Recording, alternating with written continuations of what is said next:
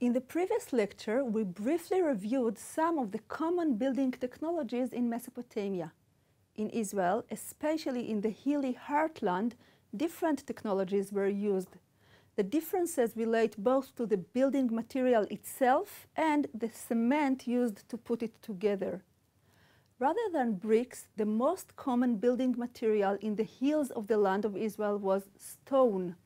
This difference is naturally dependent on the availability of the appropriate raw materials. The land of Israel's mountain area is abundant with stone. In the great rivers of Mesopotamia, on the other hand, clay is the most readily available material. A similar difference occurs in relation to the adhesive material. In Israel, this was usually clay, sometimes combined with lime, which was used to strengthen and seal the building. In Mesopotamia, as we have seen before, bitumen was used for similar purposes. This information enables us to properly interpret the second half of Genesis 11:3. And they had brick for stone and bitumen for clay.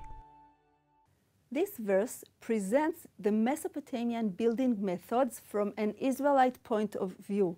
It tells us that those who dwelt in the kingdom that was eventually called Babylon used bricks for a purpose normally reserved for stones, and bitumen rather than clay. In other words, instead of using stones for construction as was customary in the land of Israel, the Mesopotamians used bricks, and instead of sticking them together using clay, they did so with bitumen. These descriptions demonstrate that the author is familiar with Mesopotamian building technologies, although he presents them from an Israelite point of view. The most fascinating detail he mentions is the burning of the bricks. The very use of bricks was known here and there in ancient Israel, especially in the valleys.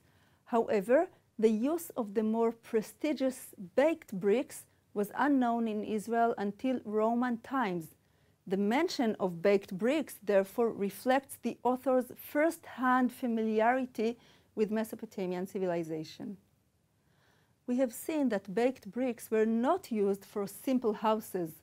The builders of the tower seek to construct an impressive public structure. They therefore invest much capital and energy in preparation of burnt bricks. We will discuss the precise nature of this spatial structure in the next lecture.